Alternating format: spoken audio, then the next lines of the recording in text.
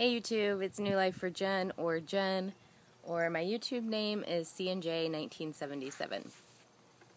I am coming on today because I've watched some amazing videos today. After my struggles with the book and maintenance and all this stuff, I watched Blakkandi's video today, and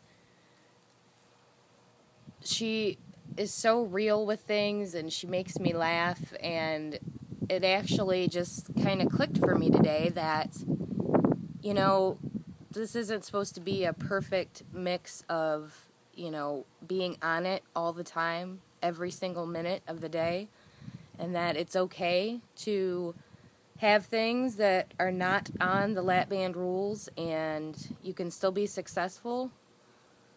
And then I just watched Ashley's video, and she's 4.5 years in maintenance with RNY, and she described it pretty much the same way that Diana did in her video, that the battle of it is making the better choice on the next time and not beating yourself up for the choice that was bad to begin with.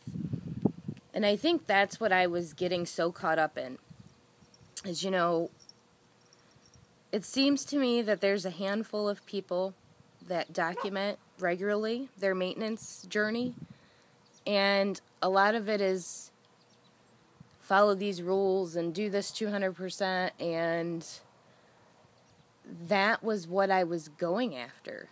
I was chasing something that maybe wasn't realistic. Because realistically, I'm not kidding. If I were to stay with the rules every single day, I feel I would keep dropping weight. No issues, I would be dropping weight. I've had to increase my calories to not lose anymore, and sometimes it's stuff that's not lap band approved. You know what I'm saying? That I'm putting in my mouth to get those calories. So, I don't know.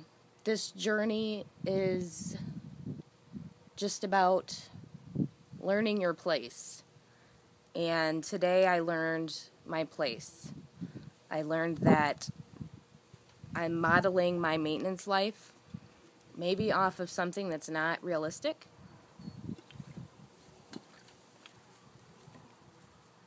I'm modeling a maintenance life that's maybe not 100% true and not as real as life is. And I need to set my own path. And that it's okay if once in a while or every other day I put something in my mouth that's not 100% on the money, because I'm at my goal. I'm below my goal. Some days I'm 15 pounds under my goal. And it's okay to have stuff. And the mental work will come in on balancing it. And so just for all you peeps out there, I have always wanted my journey on here to be 100% real. And that's kind of why for the last couple of months I've been coming on here saying I'm struggling in maintenance.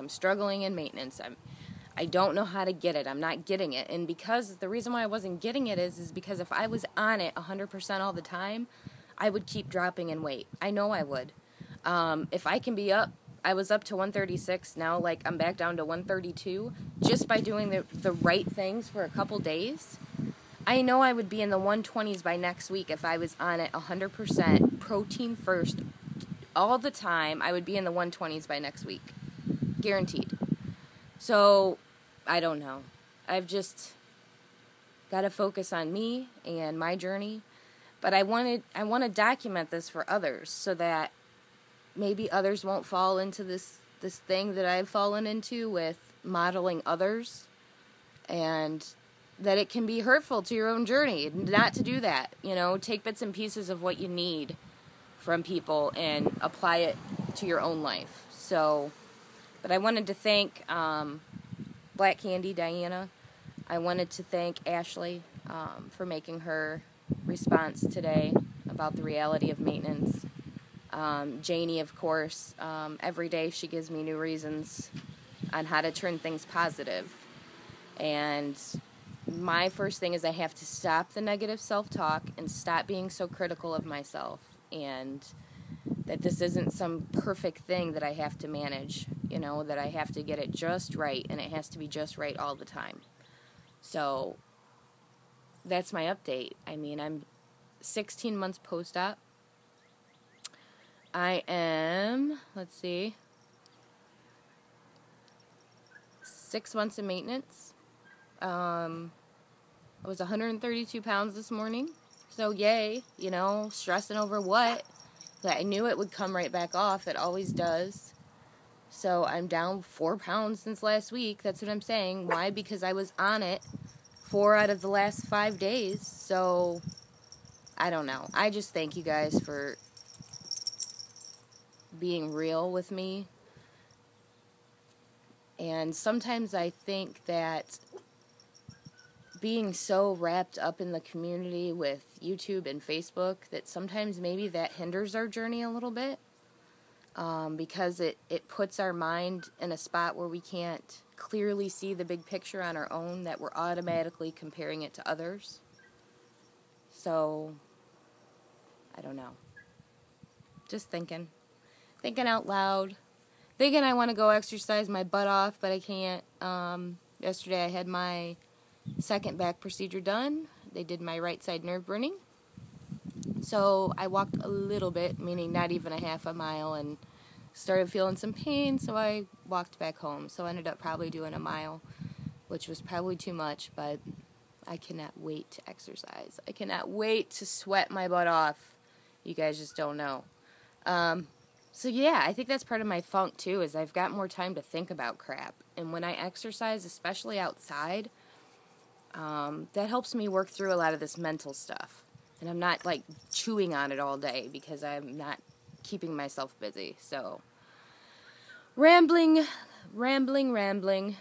But I appreciate it, you guys. And that's just my little update. Talk to you guys later. See you guys on the Back to Basics channel on Friday. If you guys haven't subscribed yet to the other channel, it's Back, the number 2, Basics, WLS. That's the YouTube name's channel. And I'm the Friday vlogger on there, and we have great people on there every day. So please check it out. I'll put the link below. I got my Atlantic Coast meet and greet t-shirt on. Thank you, Tom. I am so ready. I'm so excited. That's given me something else to look forward to. I mean, if I had it my way, I'd have a meet and greet like every couple months, just so that I had something to look forward to, like get my weight loss surgery PEEP fix every couple months, because it just makes you feel good to be around people that get you 200% all the time. So, all right, I'm rambling. You guys have a good night. Talk to you later. Love you guys. Bye.